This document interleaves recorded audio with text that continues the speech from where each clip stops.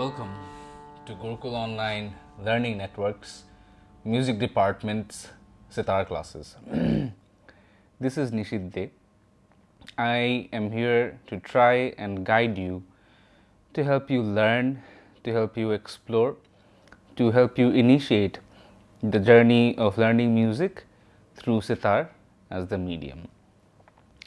Before I continue, I should say it is virtually almost impossible to learn classical music, something as deep as this, through video lessons only. I would highly recommend that you find yourself a guru, a coach, a teacher, or maybe a friend who could probably sit in front of you, who you will be able to experience to make this journey easier. But it is, since online, things have been very different for the past 2 or 3 years, and these videos are there to guide you at least for the initiation or maybe till the intermediate stage of your journey.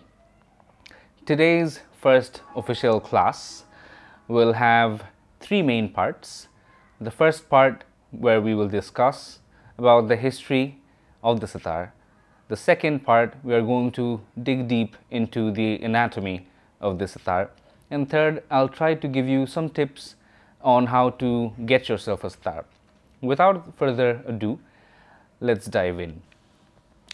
Starting with the history of the sitar, first and foremost, what I'm going to tell you has been passed down to me by my former generations, by my gurus, and I cannot guarantee, just like a lot of other people, that this information here is 100% accurate. However, here's how the story goes. So in the 18th century, where it was considered to be a very important century for the development of music, mostly due to the invasions, mostly due to the way of life, how things developed, the need for music, and so on and so forth. First and foremost, in our part of the continent, and I mean Southeast Asia, people were extremely religious, and the most powerful musical instrument was considered the human voice. In that way, it is by no means, you cannot make an instrument that surpasses the abilities of the human voice, which kind of explains why you can't find an instrument that can play chords, because it is virtually impossible to make chord-like sounds through the voice.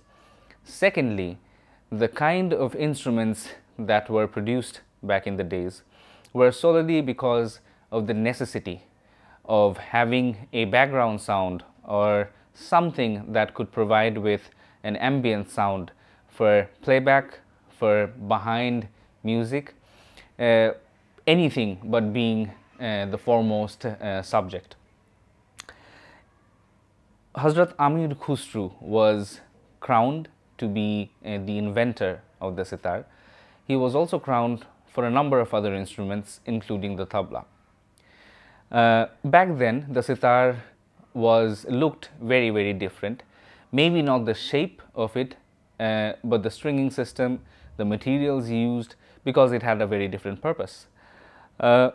Sitar, popular belief, comes from the combination of 2 words of 2 languages. Se in Farsi or Persian means 3, and tar in Sanskrit means strings, which means a 3-stringed instrument. Back in those days, it was very true.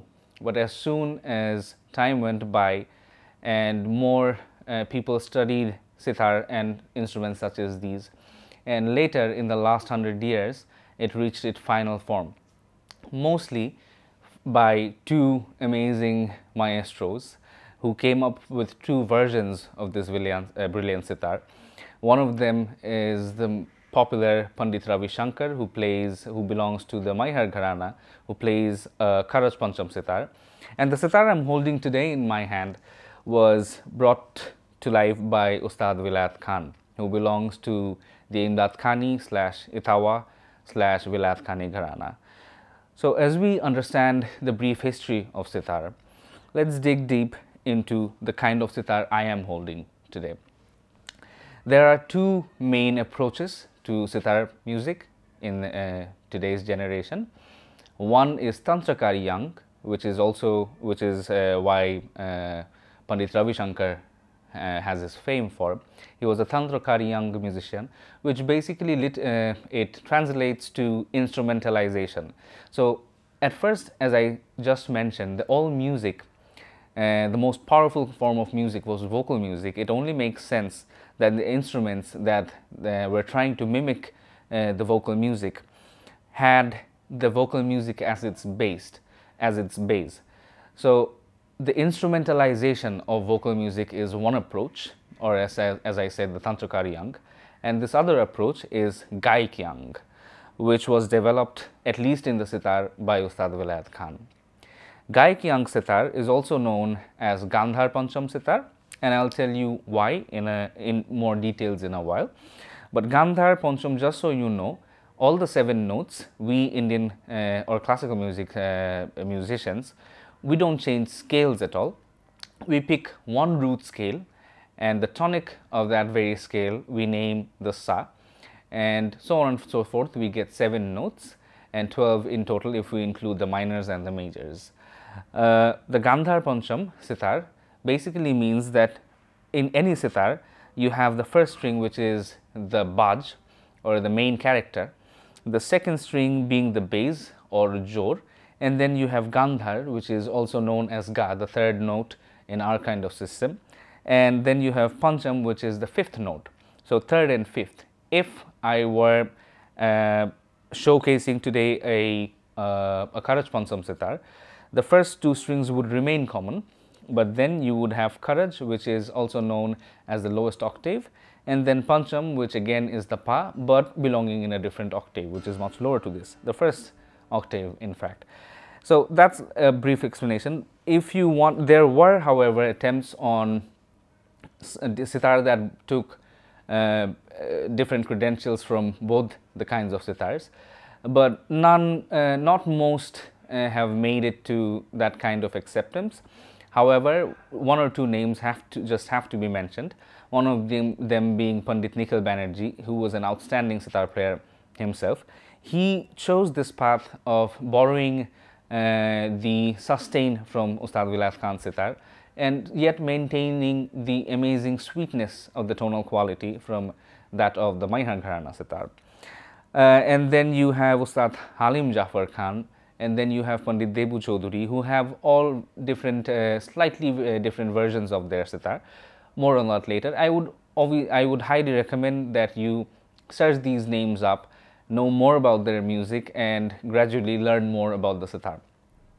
Coming back, this is a Gaiki Ang sitar, and now I'm going to explain to you parts of the sitar or the anatomy of the sitar. Before I continue, it is popularly believed that Vilayat Khan once in Mymensingh, Bangladesh, traveled to India after his father's death and was constantly searching for a sitar that could really express his emotions. He was then met with Kanai Lal Datta, who was a popular sitar maker at the time, and they two collaborated, and eventually after many attempts, we have finally got the standard Vilayat Khani sitar, which has a standard shape, it has standard dimensions, stringing, frets, type of wood, and everything else that follows. For the anatomy of the sitar, first and foremost, that I do with my people who I help learning the sitar, the first thing I usually do is I hand them the sitar, because something as big as this looks a tad heavy. So quite naturally, without me telling them, they try to pick up the sitar with all their strength, and instantly they find out that it's very, very light. It's very light, and that's mostly because the interior of the sitar is hollow. Just like most stringed instruments, it has to remain hollow so that the sound can travel. So discussing the parts of sitar, the first most interesting thing I find about the construction of a sitar is that the sound producing box, if I may, is made from a gourd which is kind of like a flute, but which is kind of like a fruit. It's kind of like a pumpkin. It's a huge pumpkin that's widely cultivated in India, not to eat, just for the purpose of making sitars and tanpuras. So this is usually, it is used to for the sound to enter and kind of expand, and that is going to give us the, it is cultivated in different shapes and in different sizes. Then it has to be sanded down, it has to be kept away so that all the moisture goes away, and it is processed in various ways. The second part is actually one solid block of wood that has been hollowed out, and the prices of sitar are usually, besides the brand name and the craftsmanship that goes behind it, is heavily dependent on the aging of this block of wood, which starts from here, goes all the way up to the top, which works as the main fretboard, and a ton of other acoustic properties, of course. The number of years that the wood has been aged, and of course the type of wood, will kind of it will kind of state the price of the sitar. So for example, if you buy a cheap sitar or a beginner sitar, the chances are that this wood has not been seasoned well enough, which is why the price of it is not much, so that beginner sitar players could go and get one. The second portion and the third portion actually are the frets. So when I turn it around, you will be able to see that the frets are tied. So naturally there could be a question that why is the frets not fixed? So since you have all the tension of the sitar in one side, the sitar retains amazing tension all throughout, and in places like ours where we have 5 to 6 seasons, in every season humidity is a huge problem. Humidity is always very bad for wood, which is why the seasoning. So even though if you buy the most expensive sitar, the one with the most seasoned wood, chances are in every season, or even if you're sitting in a cold room or a warm room, in sudden temperature changes, there are chances that the frets are going to move just a little bit, because there's a microscopic movement, a microscopic bend in the sitar, and you have to adjust for that. Which is why if you tie it up with strings, you can, with a bit of force, you can still tune the frets. Yes, you heard that right. You have to tune the sitars and even the frets if necessary. And then comes the frets. The frets are made of this material called German silver. It's this special material that they use for this.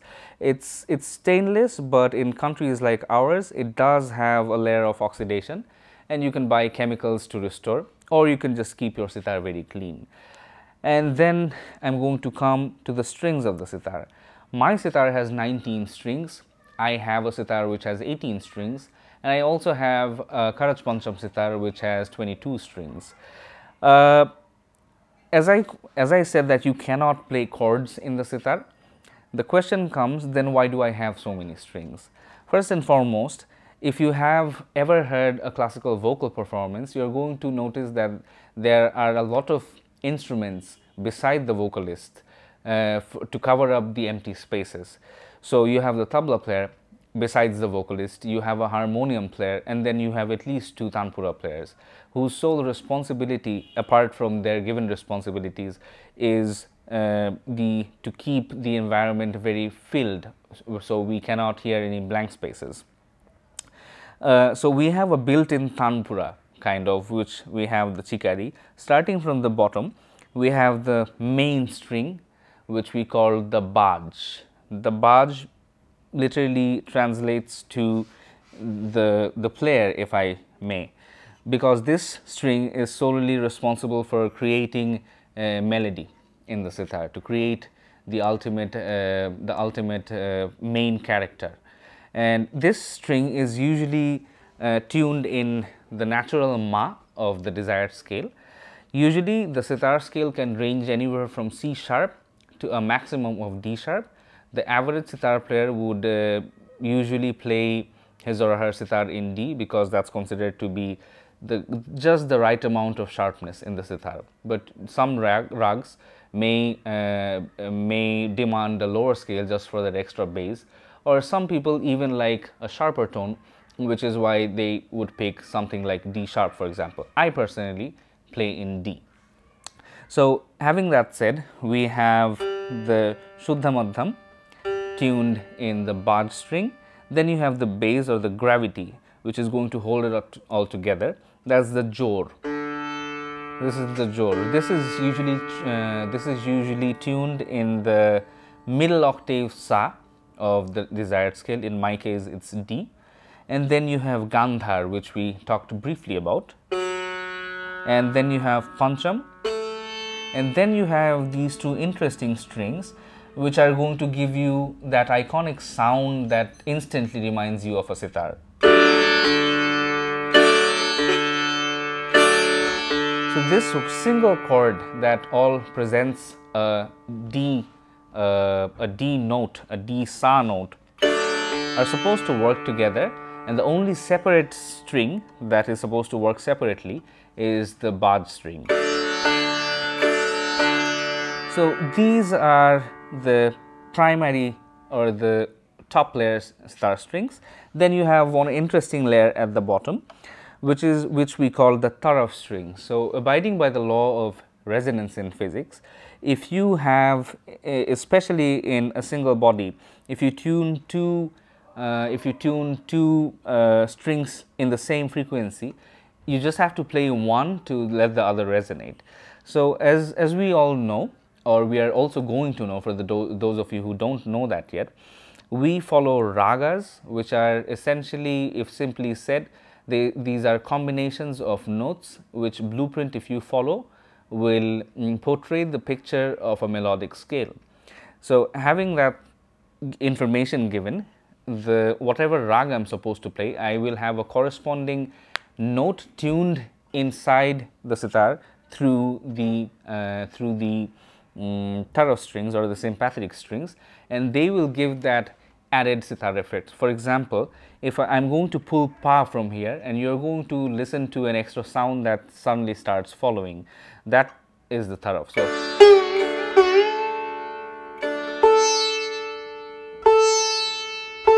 you hear that? That is the sound of the taraf. Some sitar players, including I, we sometimes can use our pinky to kind of strum through all the strings, the tarafs, and it's going to give you an effect similar to this. So that's it about the strings. Then you have the tuning pegs, which are these. So we have them in two groups. Usually, if you can see that here we have two tuning pegs. One is just for show, because it will probably look weird, but this is carried down from the previous sitar. We can also find a string attached to this in the Kharaj Pancham sitar, but not in the Gandhar Pancham. You have the main strings tuning peg over here, and all the top layers are over here, the bigger ones. The smaller ones are here, and you start from Ni and you go all the way to Ga. When you change a rag, you'll know exactly what to do when the time comes. And then we have the bridge. This is an interesting, all string instruments have some sort of a bridge. The main idea behind a bridge, at least on the sitar, is to work like an audio filter. So when you play any string, and the quality of the sitar, the craftsmanship will also come and play, but this would carry at least 30% of your overall tonal quality. So firstly, my bridge is made of ebony wood, but there are bridges from ivory which are band, but they were considered to be the best kind of bridges, at least for Vilayat Khan style sitars. You have celluloid bridges, and they come in I think 3 or 4 different types, and of course every bridge will have a different kind of a sound. My favorite is the black ebony bridge, and this happens due to the intermolecular density of every material that is used. So what happens is you stroke on the sitar, it vibrates. The strings, since wood can carry forward sound, it does that, it filters it through its intermolecular density. It's through the legs, it goes down through the to the sound box of the sitar, just like the guitar. It expands and then you have the sound. My bridge is made out of ebony. You can pick your one. Usually for students, you have grade 1 celluloid bridges which are extremely difficult to cut, and hence you are not going to have to maintain the bridge all the time. Then you have fine tuners. My sitar has one over here and 2 more over here. We will get to that in the chapter where we are going to explain tuning, but these are really necessary for fine tuning. They really help you out. And I believe that I have explained all parts of the sitar. Now I am going to explain 2 very important things that we use to play the sitar with. So this is called a mizrab. This mizrab is made from stainless steel wires. You have fatter ones, you have thinner ones. It's really difficult to kind of explain what kind of mizrab you should get. I would recommend you going to the store yourself and picking out a mizrab and go for like a medium wear. That's going to give you the best kind of sound. Then you have this tuner that we use all the time. So the frets, the tuning pegs are still using the age-old technique of friction to hold it in place. There are no gears, even though in modern sitars, which I personally don't like for personal reasons, but they are good sitars as well. In modern sitars, you have gears installed here that will make the turning much smoother. I like the traditional way, and for this, so I have magnified strength. I use this taraf tuner to tune the tarafs. And lastly, we have this this can that I use. You can get a box or anything that you can put some cotton in and some coconut oil. It is very important that you don't use anything else but some kind of a non-sticky oil. Coconut oil is highly recommended. We use this to lube the sitar strings and our lines, so there is lesser friction and ease of playing will be gained. So this is pretty much about the anatomy of the sitar. Lastly, I would like to discuss on where you could get yourself a sitar. Getting a sitar being one of the most popular Indian classical instruments, is not difficult to get at all. You can find them if you're in India or anywhere from Southeast Asia. You could always travel to India and get one, or you could just type in sitar makers and you have plenty of them in Kolkata and Miraj. Miraj is highly recommended. You could probably get one for around let's say around $500 or maybe 30 to 40,000 Indian currency. $500 should be the sweet spot. You could get it delivered, you could find it online, and you could pick any kind of sitar. I would recommend to get a beginner sitar because the sitar journey is not very easy. So if it's for you, we can only find out, and sadly there's only one way to find out for you to start your sitar. I would recommend Miraj, and you could get a Gandhar Pancham sitar just like I did, or you could get a Kharaj Pancham. Whatever you get, the training is going to be almost the same, at least the basics of it. I look forward to having more classes. I look forward to your mails. I look forward to making this an amazing journey. In the next class, we'll learn how to hold the sitar and the posture. Till then, take care. Thank you. Bye.